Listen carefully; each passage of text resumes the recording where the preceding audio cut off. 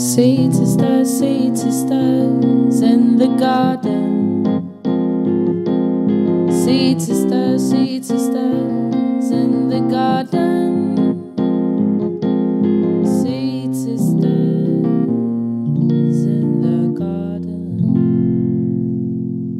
Hello, I'm one of the seed sisters, and today you're going to learn something about plants. I'm in my local orchard and I've been harvesting this wonderful member of the mint family. This is ground ivy that's growing along the peripheries in the shade. Really likes a bit of damp shade. And ground ivy is one of my favourite respiratory herbs, really helping to open and help us to take a breath. It's one of the first herbs that I ever used with my daughter as a baby because she had real snuffles in her nose. It's a specific for sinusitis and any upper respiratory tract infection.